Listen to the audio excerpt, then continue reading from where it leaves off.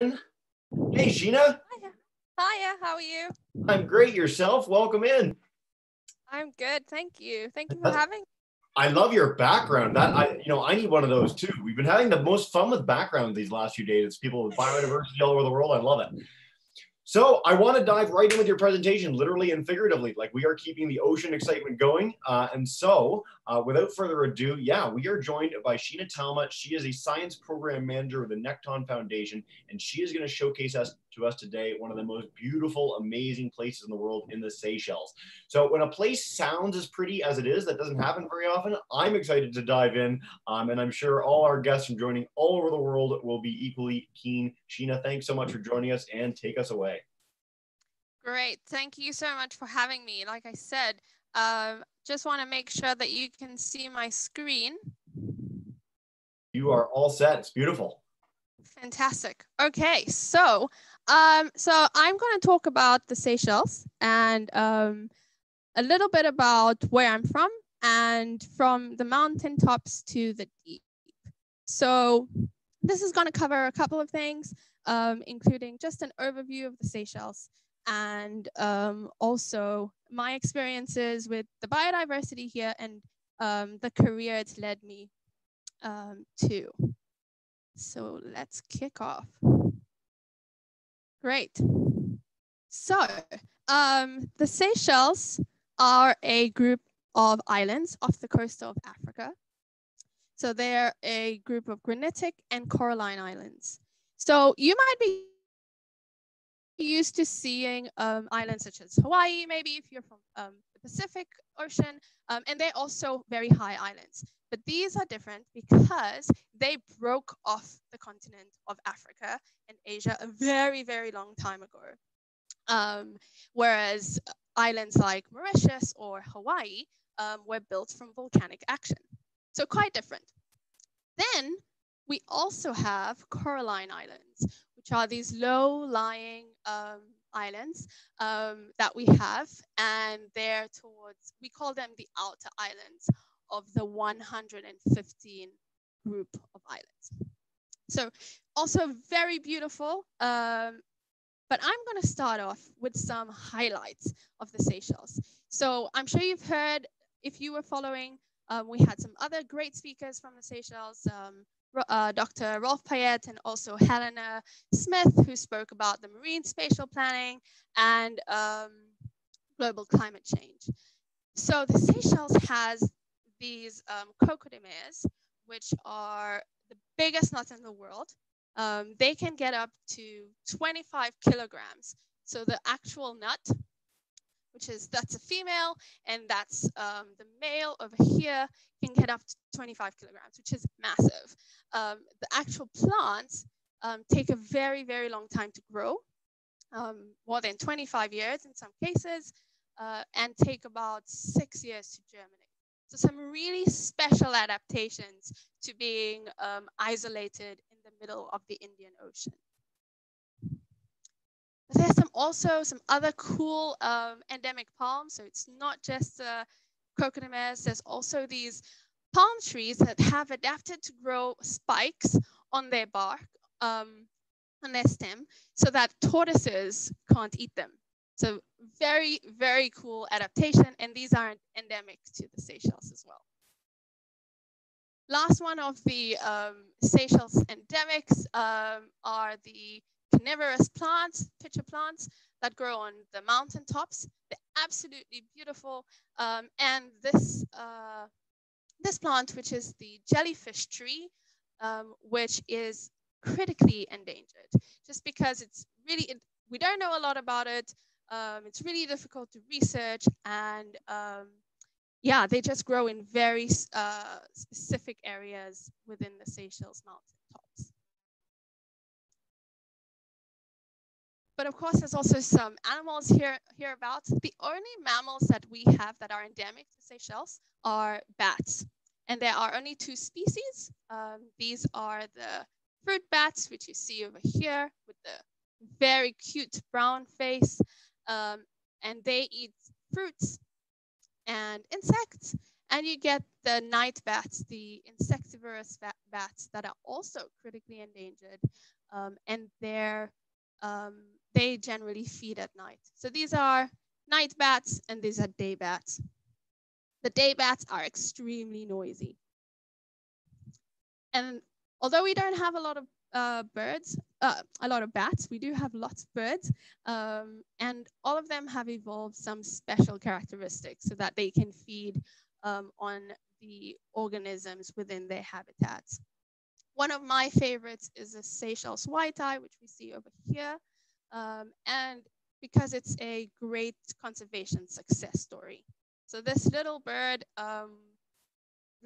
bird's population was dwindling in 2006, and they relocated some of these birds to other islands and enabled new populations to regenerate. So it's a really, really great success story.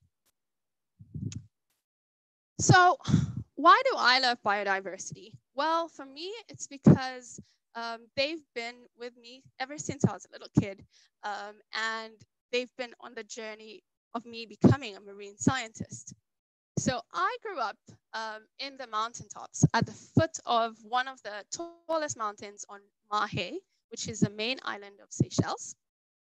And I always wanted to have a pet bear and a pet wolf, but obviously that's not something that exists in the Seychelles. So I had to do with frogs. So there were lots of frogs in my backyard, especially these frogs, because the endemic frogs of Seychelles are actually live quite high up in forests. So I had to content myself with these frogs, and I loved looking at them, loved looking at the tadpoles and how they went from being a tadpole to a full-grown frog. The other thing I like to think about my journey of being a marine scientist, it's like a river. So it started in the mountaintops, just like the frogs, and moved towards the ocean. So in my teenage years, when I was around 16, I used to go work on a private island within the Seychelles.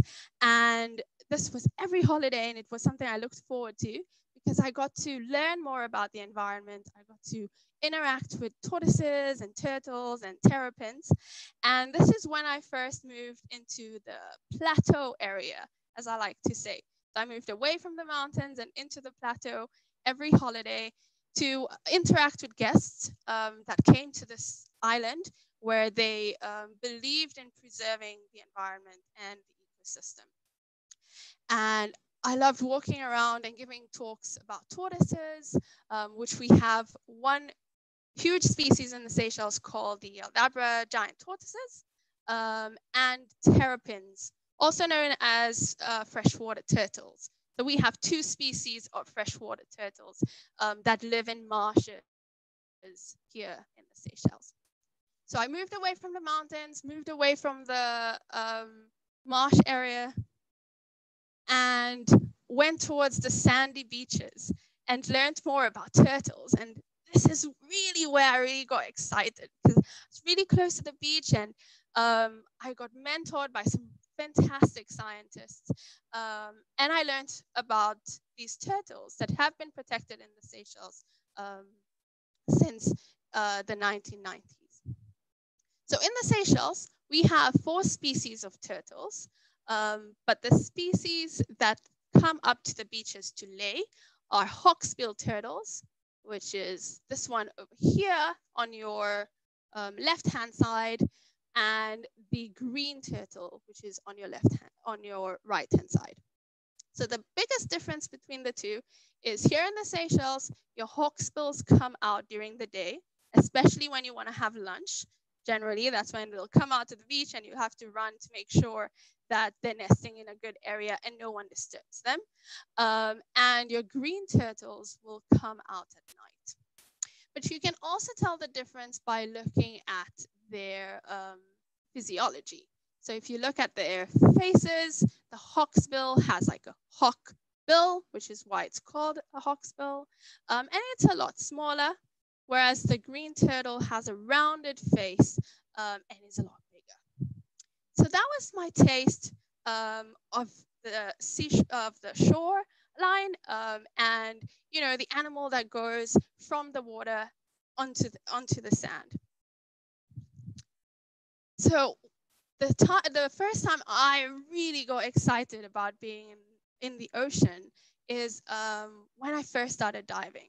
So this was also on this island. I spent a lot of time there during my holidays, over 5 years, and just learning as much as I could.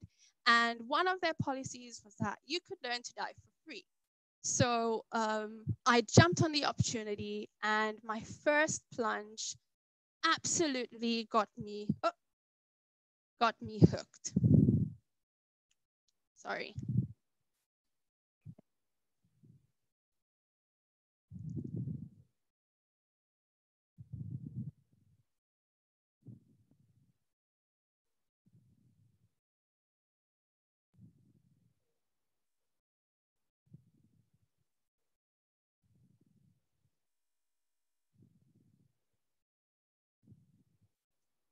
So just being able to be underwater and experiencing, this completely different ecosystem.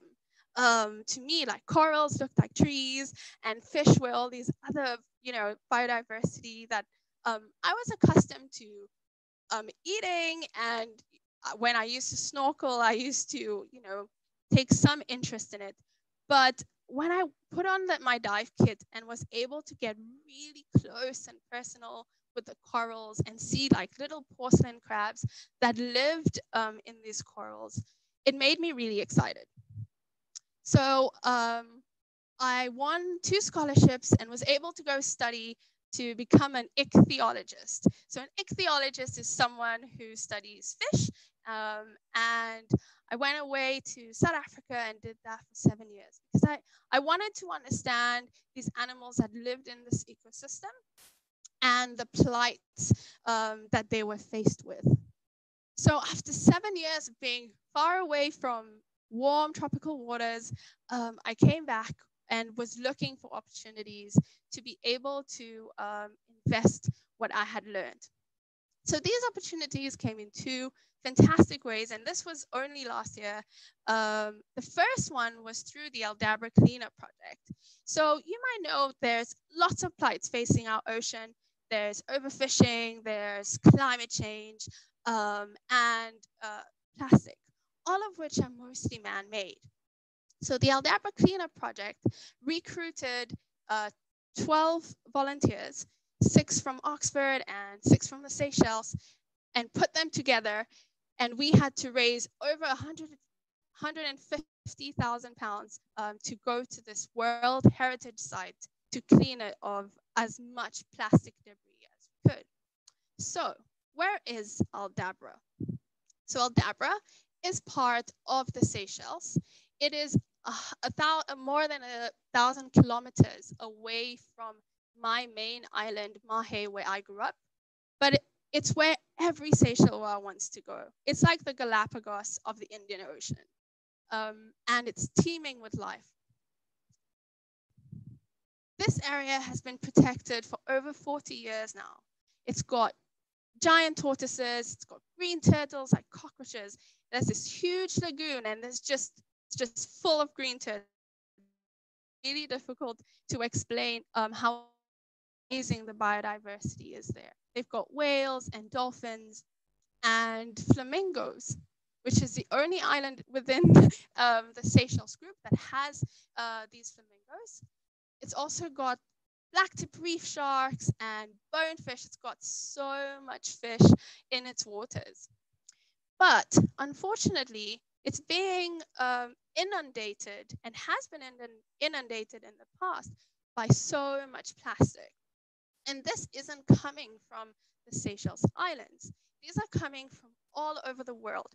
We sit in a location where currents push all the plastic debris onto the outer islands of the Seychelles. And of course, these have very terrible effects, especially when it comes to turtles. They get tangled in them. At the bottom, you can see a dimorphic egret with a piece of plastic over its beak, which means it can't feed after that. So this project took us, all 12 volunteers, for 5 weeks to this island that's remote. It's very, very dry. It is beautiful, but this island sometimes feels like it wants to kill you because it gets super hot. There's this really hard rock that if you fall on can really damage your skin. And we collected, by the end of the 5 weeks, a total of 25 tons of plastic. 54% of this was fishing gear and 24% was flip-flops. In fact, that's like 60,000 pairs of flip-flops. That's a lot of flip-flops that we collected. And all this was transported back to our main island, Mahe, where some of it has been recycled through various programs. But of course, one of the biggest problems with plastic is that it's really hard to recycle, and that and a lot of the work needs to be done at the source. So we need to turn off the taps. So the second project that I was part of that really aimed to increase knowledge about our oceans and get people excited and create awareness was the first descent Seychelles, which was run by Nekton in partnership with the Seychelles government. So the great thing about this organization is that they work on behalf of governments to implement and learn more about the oceans around the island states, and really involve the host country scientists. So I was very fortunate to be one of the scientists to go on.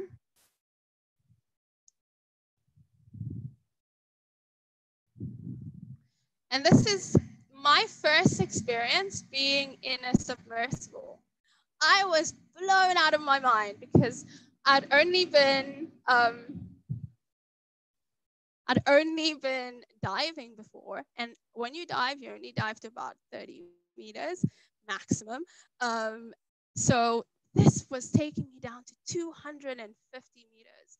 So the experience of being in a submersible is like really hard to explain, because you go from a really loud ship onto a submersible where it's quiet, and all you hear in the background is like,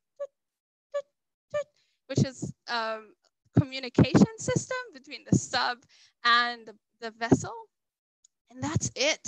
And it's just these bubbles and these animals all around you. In this particular,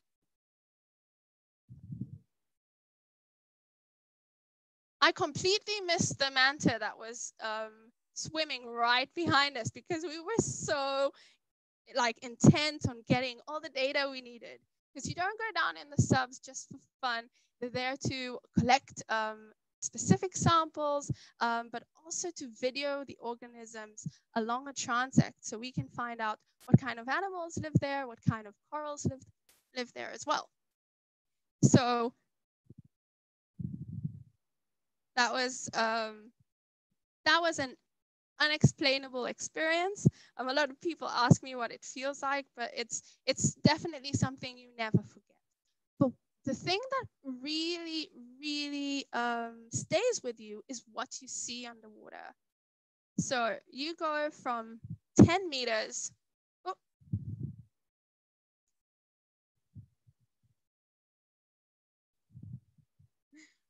So when we go from 10 meters, it's generally a lot lighter than when the 10 meter doesn't want to play, so we're just gonna go on. This is about 30 meters, 60 meters, and light is a lot less. And the corals change as well. So in the top layer, the 10 meters, it's like lots of corals on top of each other, lots of fish moving very quickly. At 60 meters, corals are more like fan corals. And then we get a couple of like these encrusting corals, which is really, really cool. And this is at 30 meters. So this, as a diver, you're pretty used to. Then when you go down to like 120 meters, it completely changes. This is something I was mind blown about, because there weren't as many fish buzzing around, but the corals all looked like these whips. And I had never seen coral like that. But this is the mind-boggling part. At 250 meters, it's like the surface of the moon. At least that's what I feel like the surface of the moon would look like. A lot less fish, but then you get a lot of sea urchins and basket stars and all these cool things that you're not used to seeing at the surface. But the thing I love the most, because my dives, 2 of my dives were done around Aldabra. So like I said, I got to see Aldabra on the surface and under the sea, which is very, very rare. And Aldabra had the best fish life that I have ever seen. We had potato groupers, it's big grouper that came right up to the submersibles that were super friendly.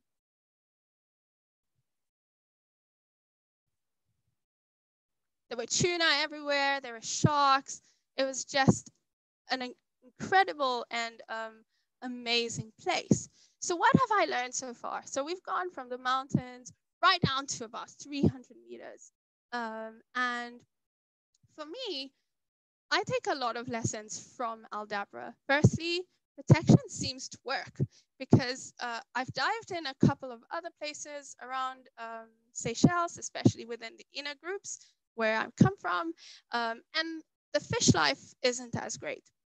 And that's obviously because there's a lot more fishing pressure in the inner islands than there are on the outer islands, especially around Aldabra where it's protected. The other things that I've learned is jump on experiences. I generally never say no to an experience, even if I'm afraid. Like the first time I ever went diving, I was really, really scared, but I never say no to an experience. Yeah, and there's just still so much to learn. Yeah, those are my 3 main lessons that I learned from the biodiversity that surrounds me and my career so far.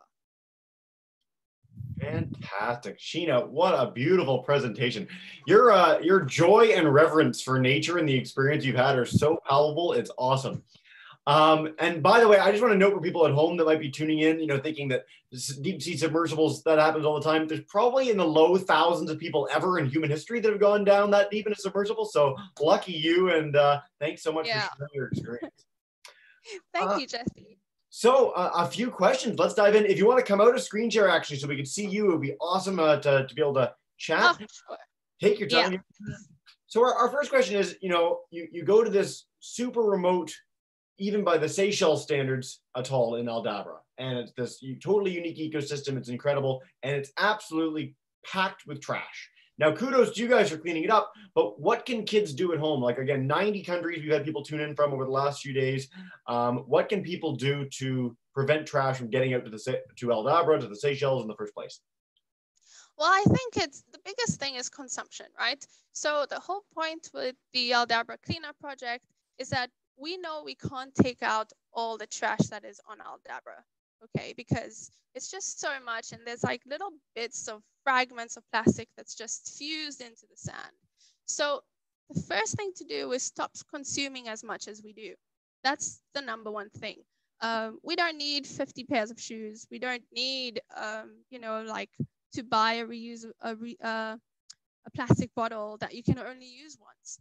Right. Buy your bottle, refill it. It's the simple things. But I think it's also putting pressure on our governments and our systems to change the way we've always done things. I think COVID-19 has taught us a lot in that sense, that perhaps certain things aren't working, and we really need to change our mentalities and the way of our thinking. Fantastic. And certainly, that's been one of the overriding messages over the last day and a half, or 2 days now, of fantastic presentations. So I'm really glad we got that message in.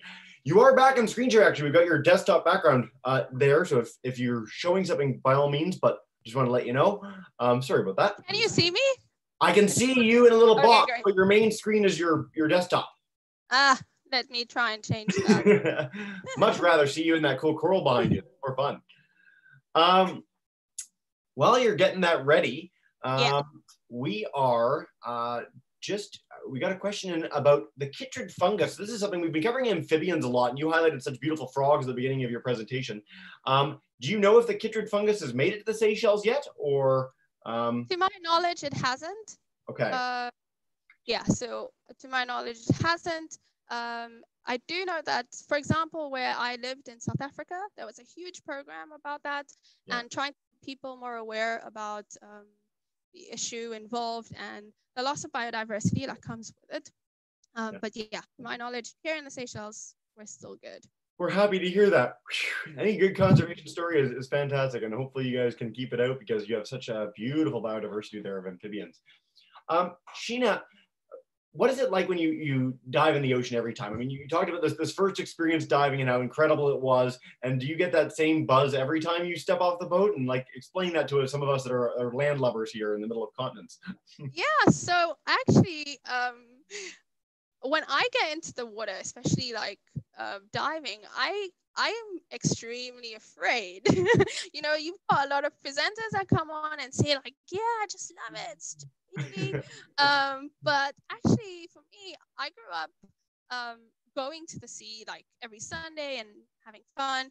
But when I was little, I nearly drowned, which means that although I still love the ocean, I'm still very respectful of it, and I'm still very aware of like how powerful it is. So I think for me, I get excited. I'm also a little bit scared. Once I'm down there and I see a turtle, I giggle away. But in the beginning, I'm scared. I'm really glad you mentioned that, actually. So we regularly bring on a woman named Jill Heinerth. She's one of the top cave divers in the world, and they always ask, "Oh, you must not be afraid." And she goes, "I'm afraid every single time. I mean, it is like black magic that we can breathe underwater, and we should be very respectful of that. But again, when the turtles show up, it is worth getting just super excited." So, great answer, Sheena. So the Seychelles. I mean, I got a chance to go to Madagascar personally. I've always wanted to go to the Seychelles, just this magical island group. And one of the things that unites those places and some of the other places we've highlighted over the last few days is that they seem very pristine. And so what are your thoughts on tourism, mass tourism coming to such a unique place? Because it's incredible to introduce people to a place like the Seychelles, but also you want to make sure that the reason that people are coming gets preserved. Any thoughts?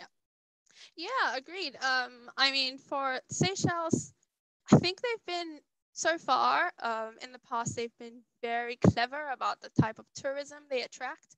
So they like to attract people who love the environment, for example, or at least are willing to pay very high prices to come here. As you might know, Seychelles is one of the cheapest destinations in the Indian Ocean. And I think that exclusivity to some extent has helped with our nature, because we can't actually cope with like millions of tourists coming here every year. That's just the thing we can't do. For example, Aldabra, which is this World Heritage UNESCO site, it does allow tourists there. But again, the tourists that come there have to pay a lot of money, which pays for the upkeep of Aldabra, because conservation costs. So I think tourism can work hand in hand. North Island, where I worked when I was a teenager, is a clear demonstration of that, where they worked with the environment, and their whole aim was to bring North Island back to what it used to be. Although it might seem pristine, there has been a lot of changes that has happened on many of the islands. More so in the granitic, so the inner islands, where most of the population live, where these outer islands, the flat ones, don't have a population that live there throughout the year necessarily. Yeah. Sheena, amazingly, we are getting near the end of our presentation, which I mean is just too bad because I would explore the Seychelles with you all day long. So before we wrap up, is there any last message you want to share about this beautiful place you call home, and encouraging people to learn even more? Anywhere we can send people to learn more about this incredible place? Definitely. So if you type in, Seychelles, you type in Seychelles Island Foundation, you can learn more about Aldabra. If you want to learn more about the Aldabra Cleanup Project, there's a short documentary on YouTube. You just type that in and it will come up. But yeah, I mean, for me, the Seychelles is trying to be a beacon within the Indian Ocean. especially with our conservation efforts. Reaching 30% protection by 2020, when the target is 2030, is a huge, like a huge positive, and shows that other countries can do it if we all put the investment in. Nice job. Well, what a fantastic message to leave on, Sheena. Thank you so much for joining us today, and we really appreciate you being a part and highlighting. Thanks for having me, Jesse. All right. Well, we'll see you soon, and have a wonderful rest of your day. Thanks. And with that, we'll keep the Global Bio Festival going. We'll bring in Thomas, who's doing our next presentation. And thanks again. All right. Bye. Bye. Have a nice rest of your day.